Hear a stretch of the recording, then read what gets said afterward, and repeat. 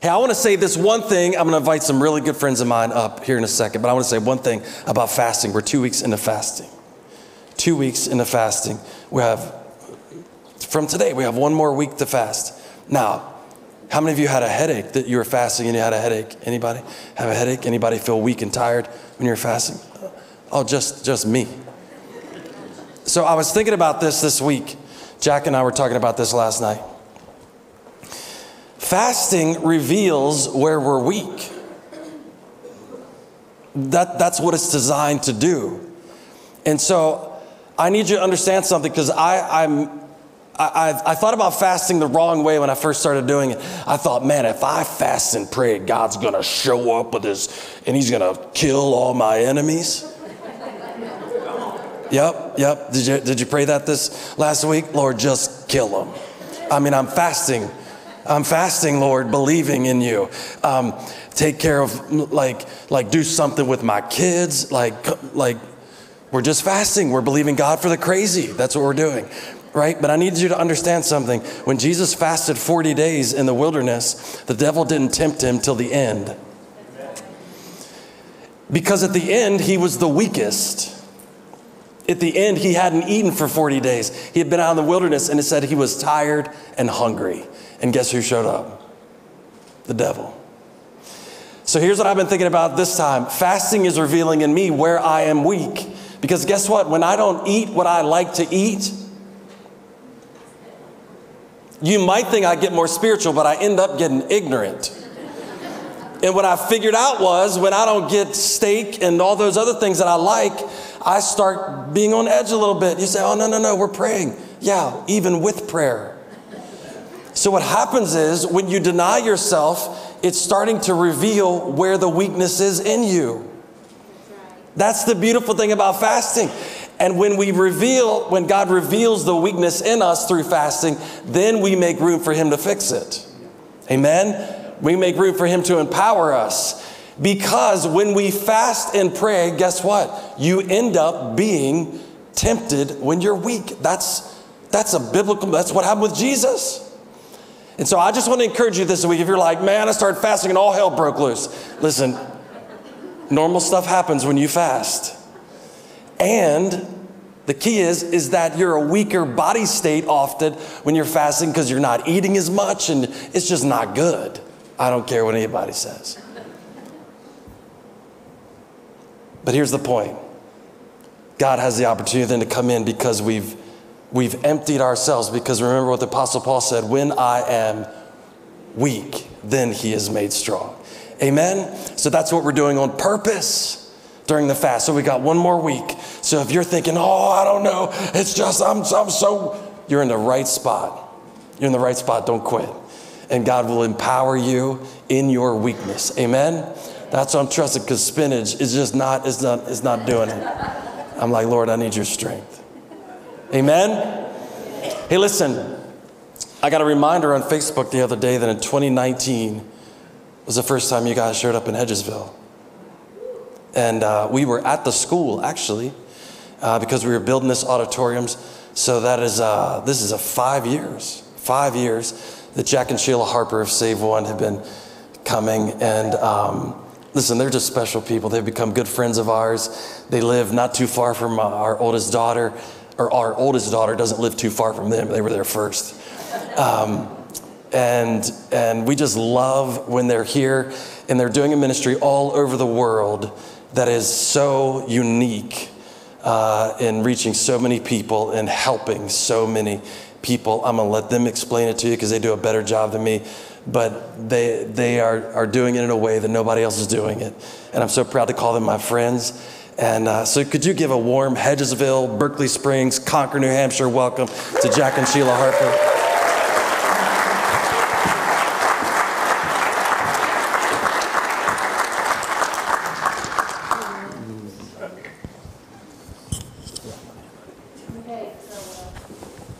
So who else is not going to cross Pastor Chris while he's fasting?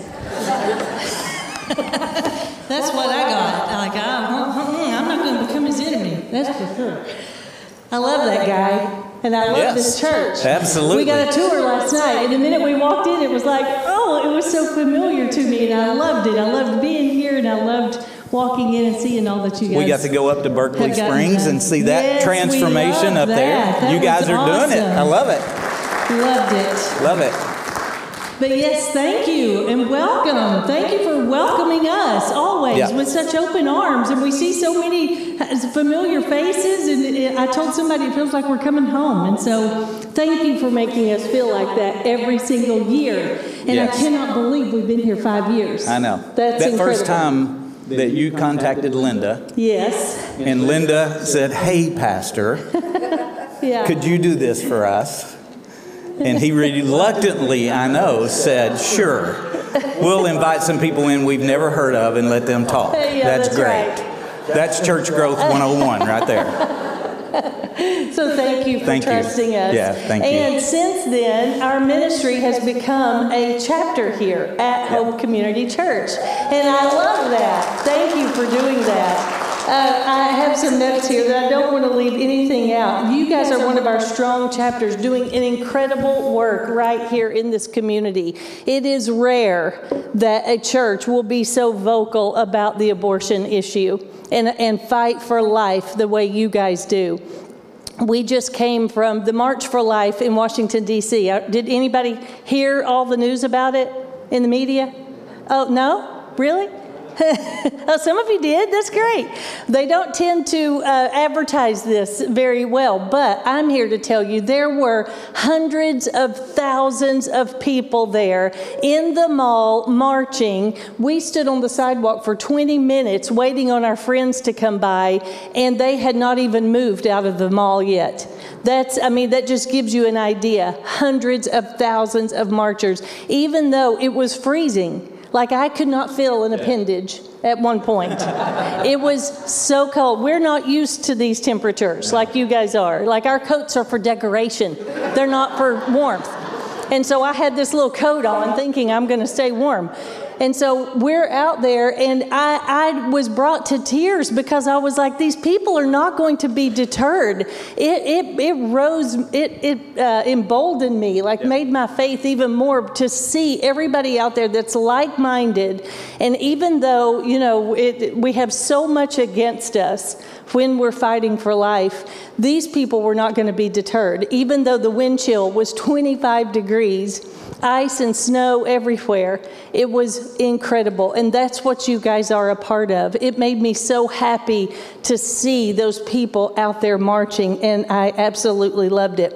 We come together at this time every year to celebrate now that Roe has been overturned. Yes. And even though this issue has gone back to the states and we're fighting it on a state level, we're also fighting it through the internet with abortion pills that you can just order right off the internet.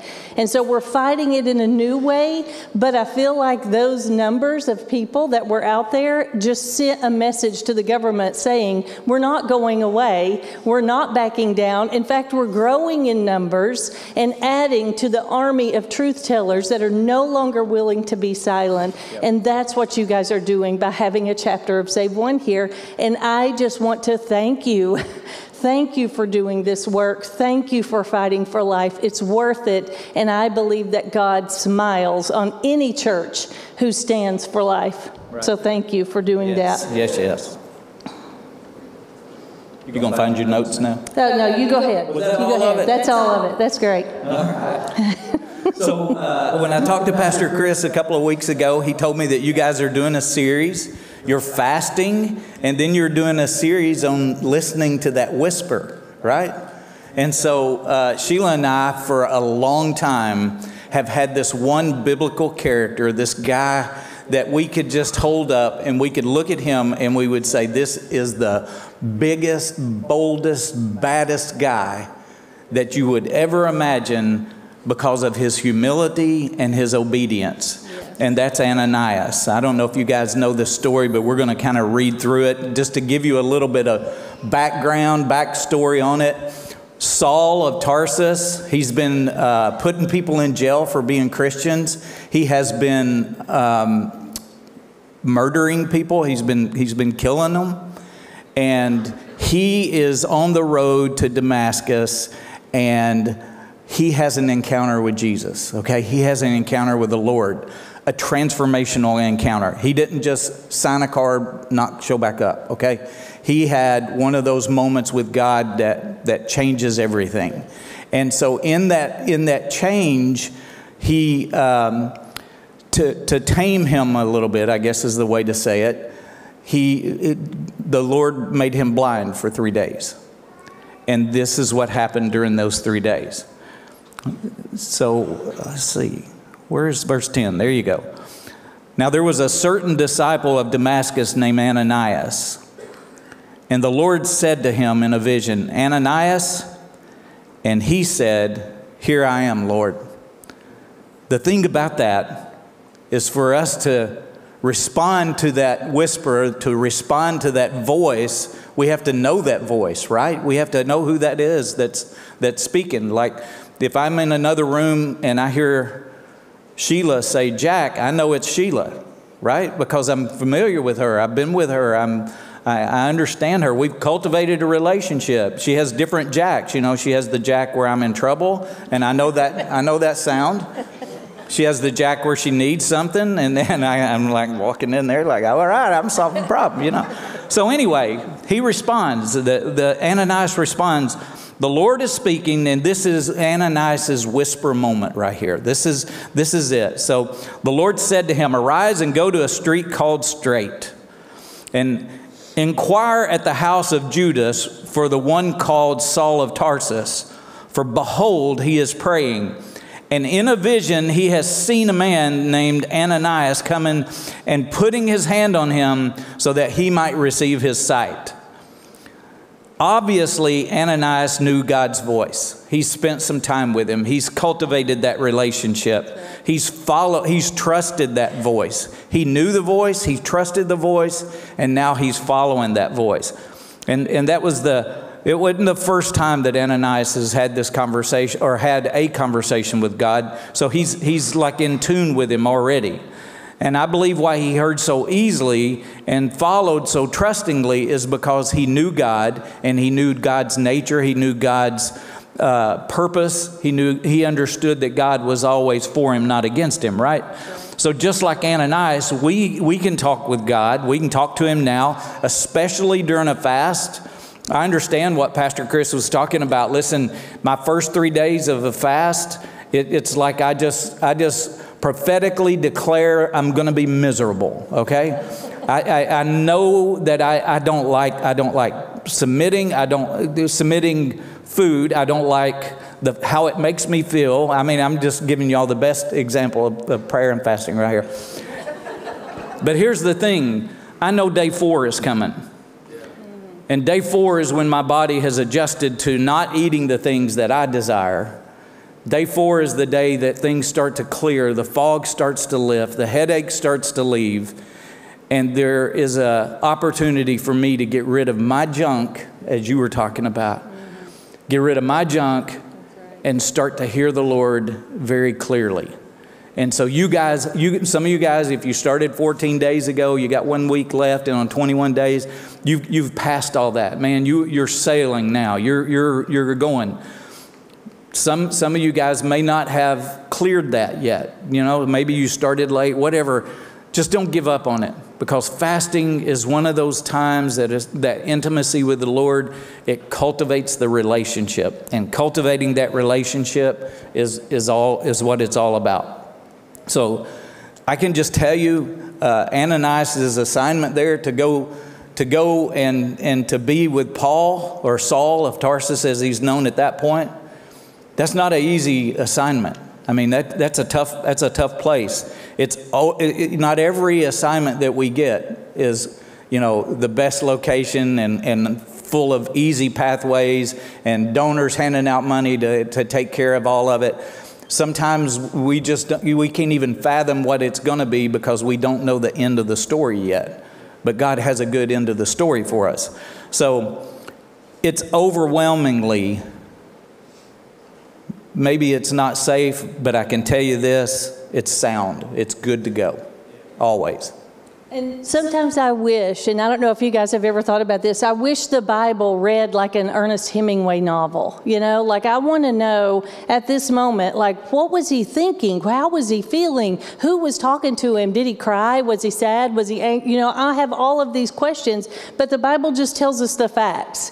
And so we have to think about Ananias in this moment as a human being, not as this Bible character that we're reading about and we know the end of the story. But what was he thinking in the moment? He had a hard assignment. This to me kind of seems like the same thing, maybe not on the complete same level, but like asking a Jew to go pray for Hitler. Like this is that moment. Like he doesn't know what's going to happen to his life. He knows who this guy is. That this is a guy that has sanctioned murder for probably some of the people that he knew, or some of the people or his friends that are in his circle are in prison because of this guy. And now he's being asked to go pray for him so he can get better? Like, really? I know I would be responding in, like I would probably be responding a lot like Ananias did in this next scripture. In verse 13, it says, "Then Ananias answered, 'Lord, I have heard from many about this man, how much harm he has done to your saints in Jerusalem, and here he has authority from the chief priest to bind all who call on your name.'" And so it's kind of like, don't we sometimes feel like we need to explain? Like I would be doing that. Like, God, but don't you know who he is? Like, do you know what he's been doing? Did you see what's been happening down here? I would be wanting to argue and explain. And it's like, Ananias just takes a minute to make sure, like, you remember who this guy is? You really want me to go pray for him? He's kind of asking that. And even though his very life could be in danger, that's a lot. That's a hard assignment. And the Holy Spirit is saying you need to go. And so verse 15, it says, after all of Ananias is explaining, it says, "But the Lord said to him, 'Go.'" Okay, go. "For he is a chosen vessel of mine to bear my name before Gentiles, kings, and the children of Israel. For I will show him how many things he must suffer for my name's sake." So God didn't tell Ananias that he was going to be safe. A lot of times when we hear that whisper from the Holy Spirit, we know it's the Holy Spirit. And we may go to family or friends or whatever and say, "This is what the Holy Spirit told me to do." And sometimes they will derail what you've been told. So be careful who you talk to, who you trust that with, because sometimes they will derail it out of love and concern for you. But they may say things like, "God wouldn't call you to do that. Your life may be at risk. God wouldn't put you in danger like that. That's not his will." Or it would say, "That's too financially risky for you to make that move. God wouldn't do that." And so you start thinking and doubting what you heard. And I'm not saying you don't trust people or tell your family or anything like that, but I'm just saying beware of who you trust those things to, because they could be dream killers out of love and concern for you. But really, there's no precedent in the Bible that God is saying he's working to keep us safe. I mean, you can look at the disciples' lives and see that they followed him, but it was worth it all the way to their death. It was worth it. And I'm not saying like, if you follow the Holy Spirit, everybody's going to die. I'm not saying that. But I'm saying the risk is worth it. When the Holy Spirit tells you what to do, you've got to know that voice, trust that voice, and then follow that voice with everything that you have. It requires great faith in the face sometimes of possible adversity. But we still have to walk it out. Yeah. So Sheila and I have this friend. His name's Jeff, and we have known Jeff as long, actually even before I got saved in 1998. Jeff had it all going. He was an engineer. He had an incredible job. incredible house. He had wife, 2 girls, two kids, 2 girls. They just had that perfect family going. Serving in the church, didn't matter what was going on. Jeff was always around somewhere, always had an encouraging word, a hard word if you needed it. I mean, he was just going. And then he got the whisper. Jeff moved to Africa. Sometimes we have to lay down all of those comforts, all those great things that are going on to do what God's asked us to do. You know why Jeff did that? It's because he knew the voice, he trusted the voice, and he was willing to follow the voice. So he goes to Africa. Listen to this now. Stays a year. He gets immersed in the culture. He starts to understand. He moved his whole family. Whole family, wife, kids, everybody's over there. And he gets immersed in the culture. He starts to understand how to do business there. He starts to understand how to do construction there. He makes these contacts, and then he moves back to Nashville. When he moves back to Nashville, he becomes the missions pastor at this church that we're going to, which is a huge, huge church. The church has a vision that Jeff is to carry out. The lead pastor has a vision to plant 2,000 churches in 10 years. 2,000 in 10 years. And what does Jeff do? He takes all of that God prepared him with that whisper, and he goes and starts this next whisper, this next thing that God's calling him to do. And I can tell you this, they accomplished 2,000 churches in 10 years. Yeah. What an amazing accomplishment. So he's on staff at this amazing church, and then all of a sudden he has another whisper. This whisper is for him to start his own nonprofit and to reach unreached people groups, to reach unreached people groups through water wells and building churches. Actually, they call them a community center. They put the water well at the community center. People come to get water, and they also get to hear the Word of God when they come. And he's doing that all over the world, all over the world. So, you know, God prepares you, and then he takes you on this incredible journey. If we will just let him, if we let him. But we have to get ourselves in the spot where we recognize that voice, that moment in that whisper. And I just thought of this morning. There's a scripture, and I think it's in Matthew. I didn't look it up, but the Bible says that God will, that we should not, and God will not, I can tell you that, cast his pearls before swine. And you know what the true meaning of that is that if he has something precious that involves his people that he wants done, he's not going to set it out before you for you to turn your nose up at it. He's not going to set it out before Sheila and I for us to turn our nose up at it. So when he knows that he has something that needs to be done, that he can trust you with, that's when he gives you those assignments. Some of them are easier than others. We're not trying to scare anybody away from listening to the whisper, because listen, the outcome, just like Jeff leaving a secular job that was great, the outcome is 2,000 churches planted. Who knows? I mean, like, I would just want to be standing beside him when he's at the judgment seat of Christ and he says, this is what happened because of what you've done. I just want to be standing there to see that, because that's just going to overwhelm me. I mean, it's incredible. Verse 17 says, Ananias went his way and entered the house, and laying his hands on him, talking about Saul of Tarsus at this point, it says, Brother Saul, the Lord Jesus, who appeared to you on the road as you came, has sent me that you may receive your sight and be filled with the Holy Spirit. Immediately there fell from his eyes, talking about Saul, something like scales, and he received his sight at once, and he arose and was baptized. Obedience is simple. What Ananias had to do was simple. It's not always easy, but it's always simple. Just do what God says. Ananias' obedience to the hard thing that the Holy Spirit asked him to do, it released abundance. And this is the abundance that it released, because Paul goes on, arguably, but not too arguably, to write 2/3 of the New Testament. And then this is what happens because of the work that's Saul who converts and becomes Paul. It's the same guy. There's salvations that happen. There's discipleship that happens. There's wisdom that happens. There's teachings that happen. There's mentoring and role models and of obedience all through the ministry that happened because Ananias was willing and obedient to go and lay his hands on him. Obedience produces abundance.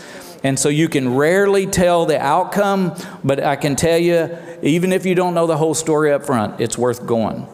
So this whisper came to Sheila and I in 2018. And this is just part of our story. I mean, the story is long and some of it is it's not pretty. You know, we were new Christians for a while and we did some stupid stuff. But the whisper came to us in 2018. At that point, we were in our 11th year of a church plant that we did. And the whisper just says that we had to leave the church that we had planted, that we loved, and that we were to do Save One together. That was hard. I'm just telling you, it was hard. But there's an abundance that comes with obedience. And so we had years of ministry. We had 11 years of pastoring. And this is what happened.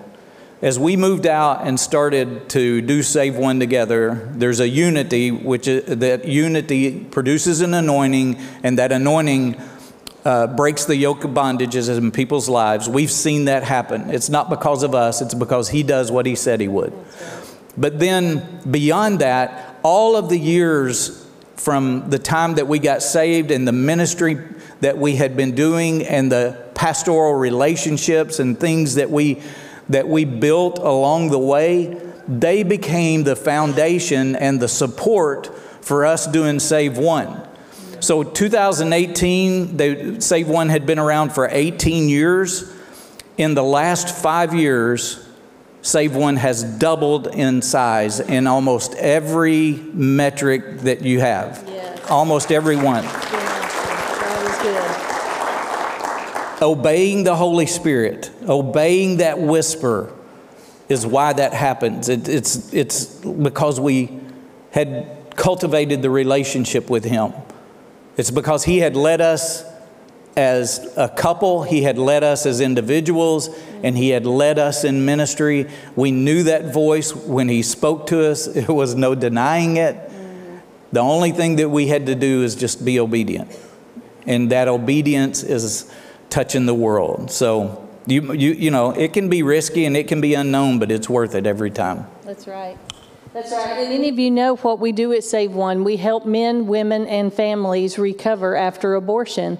And we do that because we feel like the people who know the truth are the ones who should be in our communities telling that truth. But you really can't go tell that truth until you have found hope and healing and transformation through Jesus Christ. And where do you find that but in the local church? And I want to tell you just a quick story about my friend Donna. She doesn't mind me telling her name because she tells the story everywhere. She's so proud of it. But years ago, she came through one of our Save One classes, and she was so broken. It was sad to even hear her story and what she went through. But when she got through the class, she graduated and felt a prompting. She got that whisper from the Holy Spirit to go and tell her family what she had been through. Now, that's not part of the Save One program. I don't want you to think that if you go through Save One here at Hope, we're going to say, now go tell everybody, you know, you've had an abortion.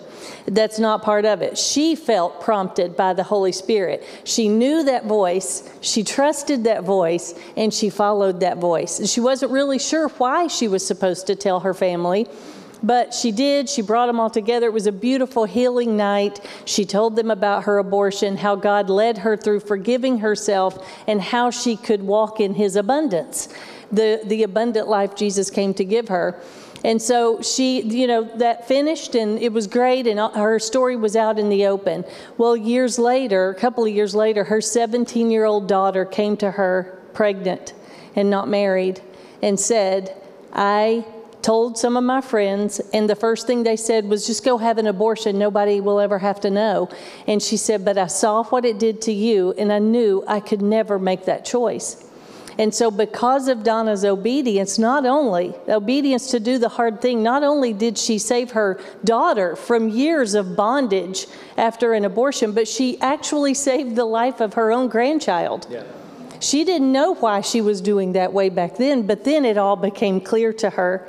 And so that's what you guys are accomplishing as well. And so I just want to stop for a minute and tell you thank you, because we hear so many stories like that.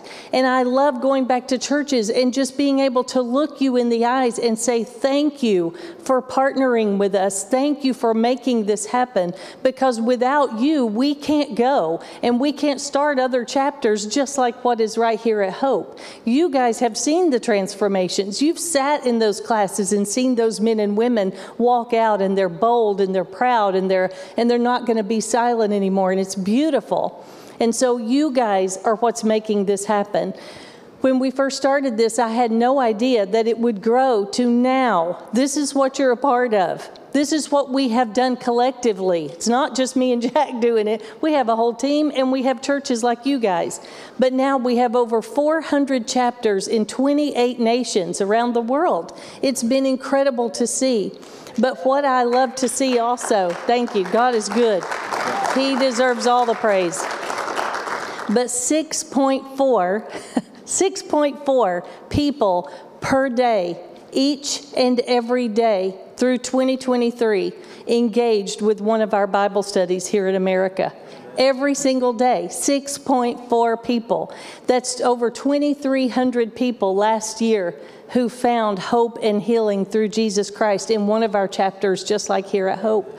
And so that's what you're making happen. That is what you're a part of. And I cannot say thank you enough. When I say thank you, I feel like it's not enough to show you how grateful we are that you believe in us, that you've partnered with Save One, and you make this happen around the world. And so thank you, thank you, thank you. So listen, everybody's talked about fasting, and I have my own story about fasting. I love it. I love this. I don't love to fast, but I love this subject because I am convinced there is no quicker way to get God's attention than through fasting. In James, he says, when we draw near to him, he draws near to us. And when we take the time to sacrifice something, he sees that. It's like I just picture like his head whipping around and looking at you like, oh, wait, he's doing this, you know? And like he notices. I feel like it's such a great thing to get his attention. It is through fasting. Any major decision that I have ever had to make at Save One, I made it through fasting. This logo came to me through fasting. When I was fasting one time, it has now become our unofficial logo of Save One.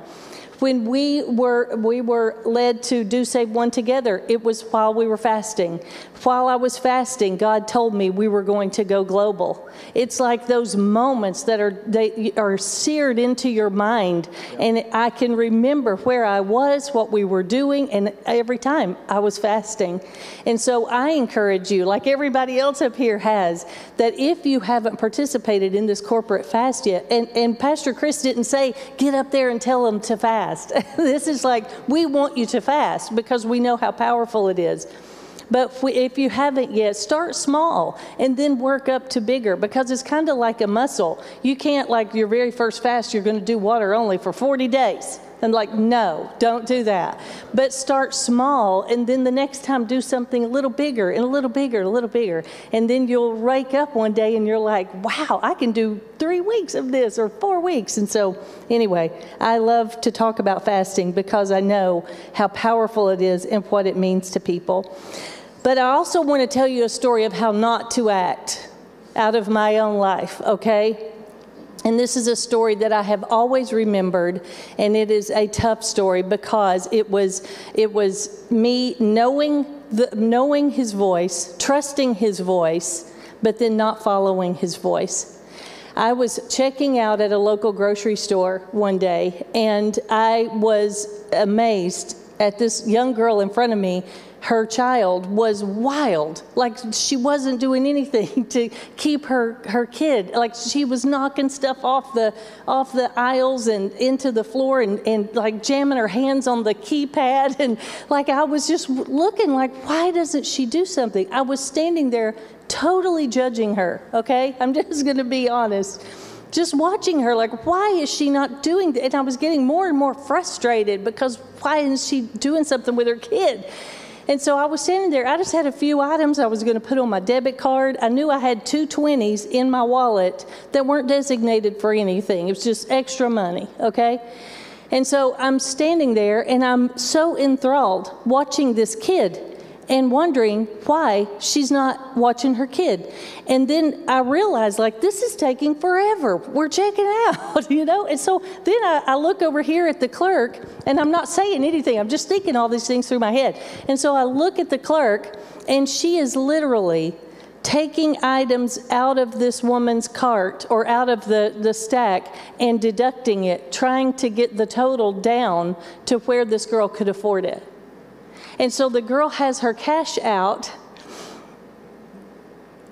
and she's trying to pay for her groceries, and you can tell she's stressed out and she's embarrassed. And I was just standing there judging her. And the Lord said, pay for her groceries. It was something like $25. I knew I had that cash in my purse, and I started arguing with him. And I was like, no, it'll embarrass her. Why should I pay for her groceries? I've never done anything like that before. And I was going through all of this in my head while this girl, one by one, was picking things out and saying, I can do without this. I can do without this. It was taking forever. I had plenty of time, but I stood there and arguing with the Holy Spirit. Before I knew it, she was done. She grabbed her stuff and got out of the grocery store. She was so embarrassed.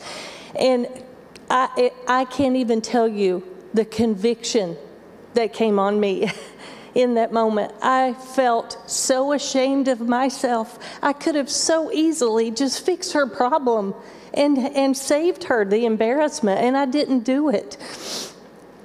And so I hurried the clerk because at that point I was like, I've got to find this girl. I'm going to give her everything in my purse. I'll give her my purse if she wants my purse. You know, I felt so bad. And so I hurried the clerk, I grabbed my stuff, and I ran outside. I was looking everywhere for her. I got in my car. I went up and down every aisle looking in the cars to see if I could see her sitting in the car. I never saw her again. I was racked with guilt because I knew his voice. I trusted his voice, and I didn't follow his voice.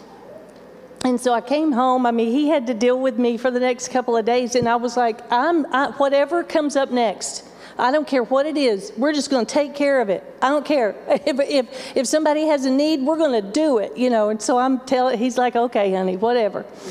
And so a couple of nights later, we're literally at a dinner at this banquet thing. And we're at this big table. And this guy, one of our friends that we knew, started saying, our business got broken into, and they stole all our computers, and we didn't have insurance.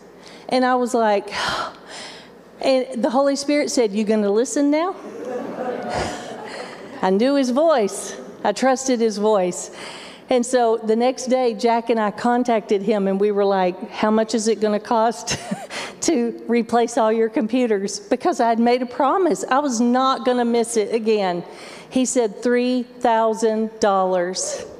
It cost us $3,000. There was no way we were going to say no again, or I was going to say no again. I would for those groceries, though. I know, baby. I do too. But not following the Holy Spirit can not only get very expensive, but it can be detrimental. There's no telling what could have happened, how I could have furthered the kingdom by just paying for that girl's groceries, how it would have affected her life to know that somebody cared about her, but I missed that opportunity. And it cost me a whole lot more than money. And so that's just how not to act. It's just as important to learn how not to act as it is how to act. That's what I was going to say. It not only how not to act, but just know that, you know, we're frail people. We make mistakes sometimes. But it's not the end of the line. It might cost you a little more next time, but it's not the end of it. If you've been fasting and you just got home one day and you're like, you know what, I got to have me a piece of fried chicken. I can't take it anymore. If you ate that fried chicken, get back on the fast the next day. It's not the perfect scenario, but don't just give up on it.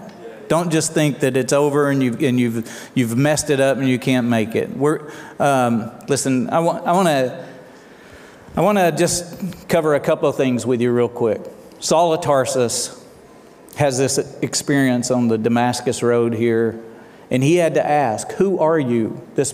The Lord himself appeared to him, fell off the horse. He couldn't even stay on the horse or donkey, whatever he's riding it. And he had to ask, "Who are you? Lord?" Like question mark. "Lord, is that you?"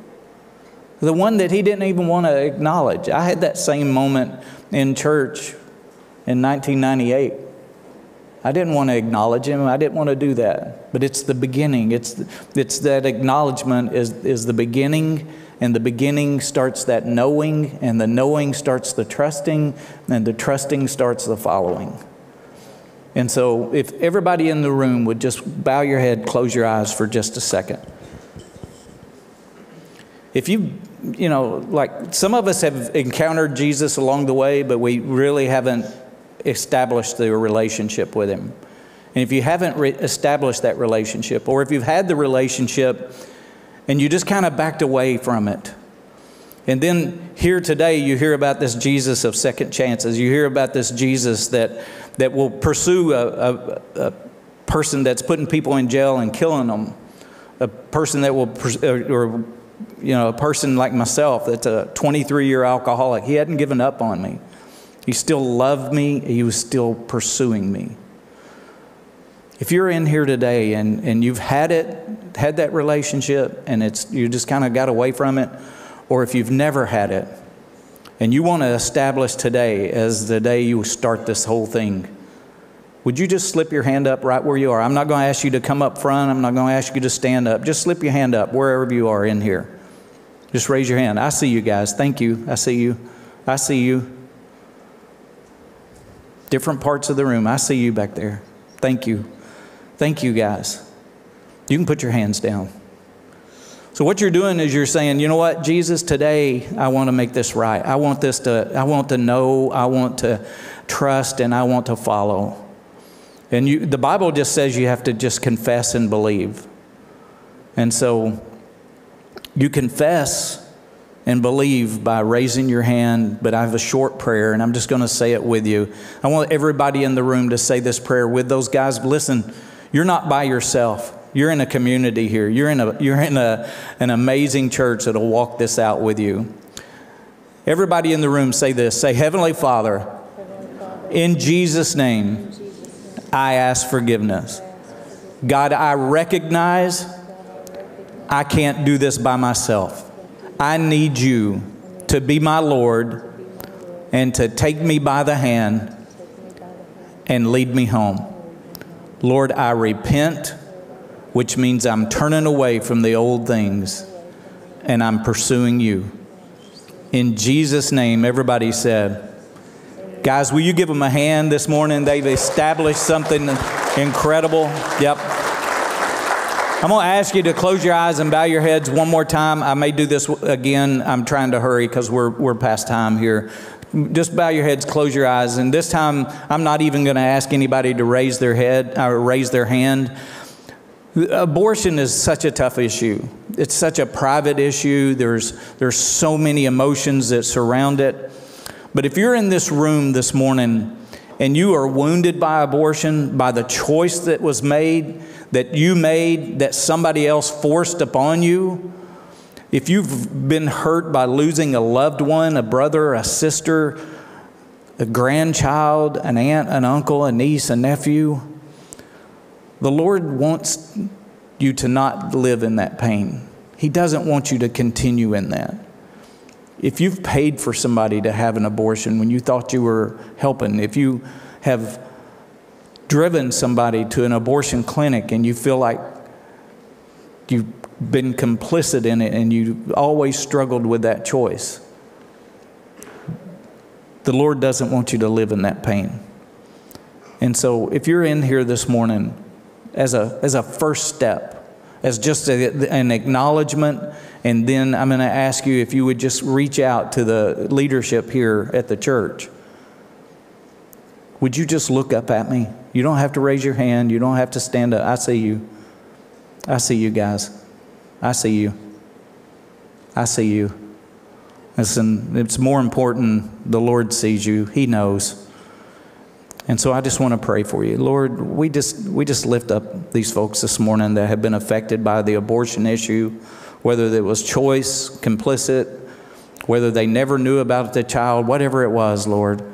I just ask that you wrap your arms around them, that you embolden them to reach out for help. And then, Lord, that they would start that journey of healing. Lord, we know that you are the great healer. And that doesn't just mean physically. It means spiritually and emotionally as well. So, Lord, we love you. We praise you in Jesus' name. Everybody said, amen. Just one more thing. For those of you that raised your hand for salvation, that you're changing your life today, will you make sure that you fill out a card or you touch base with one of the pastors, because they want to help you do this faith walk, and they want to help you in your in just making sure that you're in community here. So thank you so much. Thank you guys for allowing us to be here.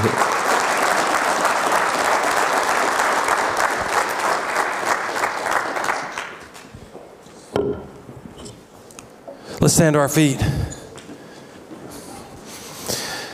I'm so thankful for people like Jack and Sheila who are, God is using their story and their choices to minister to other people. And he can do that through every single one of us. Amen? So as soon as you think you've done something that's too awful for God to use, go talk to them and find out how God does exactly that. We all have a story that God uses, and he can use yours as well to further his kingdom and to give people peace. So Father, we thank you this morning. Lord, you have been so good to us. Thank you for the word you implanted in our hearts today, Lord. Thank you for the people that made a choice to follow you. Thank you for the people that are reaching out for help. Lord, I know that you're the great comforter. You're the healer. You're our strength, God. And I pray this week that for everyone who made a decision this morning, that you would be just that. We give you praise and honor. And Lord, we pray that you'd speak to us this week through a whisper. In Jesus' name we pray. And everyone said, amen. We'll see you back here next week.